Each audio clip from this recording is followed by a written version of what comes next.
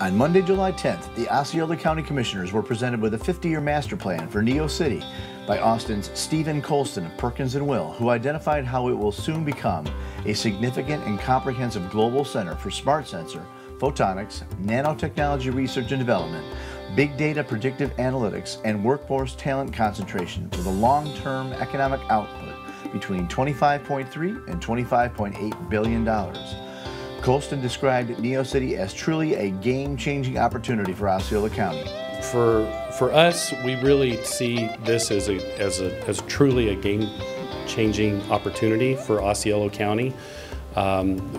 Looking at it from a global perspective all the way down to the regional perspective, we feel that you're moving onto the map in a completely different way, and that Florida, uniquely within the tech corridor, is positioned to fuel what we see as the next major disruptive market opportunity. The plan is infinitely flexible in terms of accommodating an array of different uses that we can't even begin to predict yet. So this is really much bigger than I think anyone's really thinking or realize the impact that it's going to have. But like I said, it's very exciting to be a part of this team, and I'm glad we're all in the same mindset and moving in that direction, and hopefully the future boards will continue the same vein, because it really will be, I think, the biggest game changer, not just for Osceola County, but for Central Florida and Florida, really. I tell people this is as impactful as the shuttle was for the East Coast.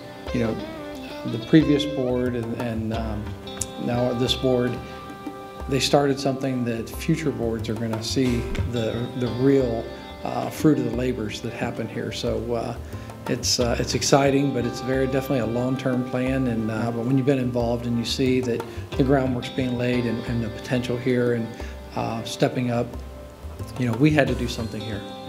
If you were on this board and lived through the downturn in the economy, it really made you think, what can we do different here? And this property is such an asset to the county and what happened, and this is definitely the right direction going. But thank you for your leadership. Thank you for being here today and presenting this, and just the future's very, very bright.